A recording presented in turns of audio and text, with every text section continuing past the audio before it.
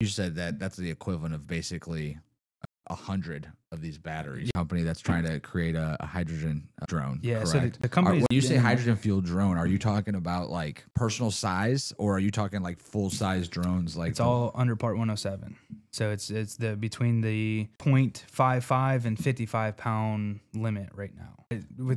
So a lot of it's a VTOL thing. There are some companies out there that have gaseous hydrogen, bottled hydrogen, and then there's a fuel cell that converts the hydrogen to electric energy. What we're trying to do is liquid hydrogen. Like a so it has to be like -400 and some degrees in order to be a liquid. But as it comes out of the vacuum tank, it goes into the fuel cell, and like 1 kilogram of liquid hydrogen is like a factor of 20 compared to battery power. So the amount of power and energy you get out of the hydrogen is much better than the battery, your right. 5 So pound essentially, battery if I have a 5 pound electric or a lithium battery or whatever, and then I have a 5 pound liquid hydrogen fuel cell. Yeah. You said that that's the equivalent of basically 100 of these batteries. Yeah, correct? absolutely. Yeah.